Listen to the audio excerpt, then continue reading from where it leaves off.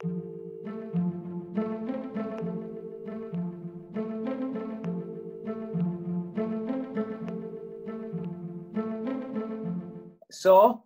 I hope you enjoyed my selection for Book of the Week Club. Classic. Yeah, very nice. It was very nice. Very nice. But what was your overall impression? Oh, right. Okay, well, I would say, Rex, that this book is a modern classic of the coming-of-age genre. Go on. Well, I was very taken, Rex, with the way that Salinger charts the miseries and ecstasies of an adolescent rebel. You're just reading the reviews off the back cover. You've never read this book, have you? Well, I've kind of dipped in and out of it, you know, love. Right. So, The Catcher in the Rye. What does that actually refer to? Right. It's sort of well, he's in the rye, isn't he? He's in the rye. You can never have enough rye, and he's catching stuff. Stuff? He's metaphorically speaking, you know. No, it's from that old song. You know, when a body meets a body coming through the rye. Allow me. Right. Whatever. So Holden says, anyway, I always thought it was catch a body, not meat. So I keep picturing all these little kids playing some game in this big field of rye and all. Thousands of little kids and nobody's around. Nobody big, I mean, except me. And I'm standing on the edge of some crazy cliff. And what I have to do, I have to catch the kids if they start to go over the cliff. I mean, if they're running and they don't know where they're going, I have to come out from somewhere and catch them. That's all I do all day. I just be the catcher in the rye. So it's basically, it's Holden's metaphor, preserving the innocence of childhood. Which one was Holden? It's the main bloody character. Oh. Bloody hell, Sandra. It's the narrator. I mean, book was bloody pointless if you don't actually read the bloody book. Right, that's 4 bloodies, that is, Rex. You're cross, aren't you? I bloody well am. 5. I don't know. We're supposed to be reading To Kill a Mockingbird next week. No, well, I don't fancy that one, Rex, because I don't like animal cruelty. It's not about an actual I don't agree with it. Listen, Rex, I'm telling you now, I don't agree with exploiting wild animals for our own entertainment. Have you seen Tiger King? I mean, come on. Stick your hand in a tiger's cage and you are going to lose it. They're called wild animals for a reason. Have we learnt nothing from Parky and Emu? Parky? I don't know why I bother. I don't know why I bother trying to introduce you to great literature.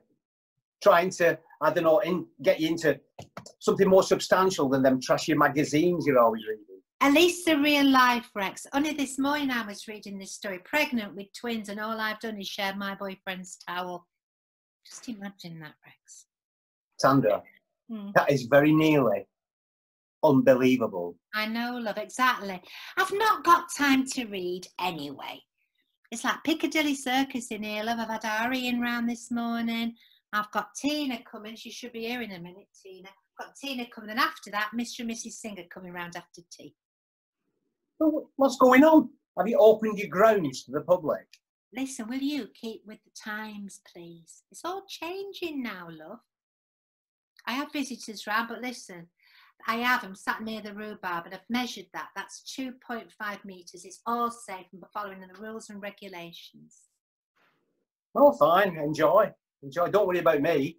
No, I'll just spend the afternoon emptying the crumb tray off my toaster. Yeah, that'll keep me busy for a couple of hours. Rex, will you stop feeling sorry for yourself, please? I don't know why you don't just get a friend round. Invite a friend round. A friend? A friend. Turns out all my friends were predominantly Hazel's friends. And when she ran off with that pallet force driver from Solihull, they all went with her, metaphorically. Right, come on then. Let's have a look. Yeah, I've got a couple of spare slots free tomorrow. How are you fixed for coming over here tomorrow at 11 o'clock? What, me? Coming to yours, you mean? Yeah. Well, yeah, I guess. Yeah, no, I suppose. You know, I've not put any petrol in the car since March. Go on then, it's a date then, kid. Yeah. You're gonna have to save that bird killing book for another time, love. Oh, not an issue. Not an issue. Got it on audio books. Listen to it in the car. I love audio books. I listen to them. Oh, well, all's not lost then, eh? What are you listening to now? Oh, it's good. It's Rags to Riches, Shane Richer. Ah, suppose it's a start anyway, yeah? Hey, I finished my cauliflower painting. You can see that when you come over. How did you get on with yours of the funicular railway? Let's just say it got derailed. Shall we? Listen, Rex, I can't wait to see you in the flesh, love. This has been all right, but it's not the same as being properly with somebody, is it? I just want to say to you, love, I'd never have got through all this without seeing you like this. So thanks. Well, that's lovely, but listen, don't get too complacent yet. Frigging disease is still out there, and I can't come round there every day.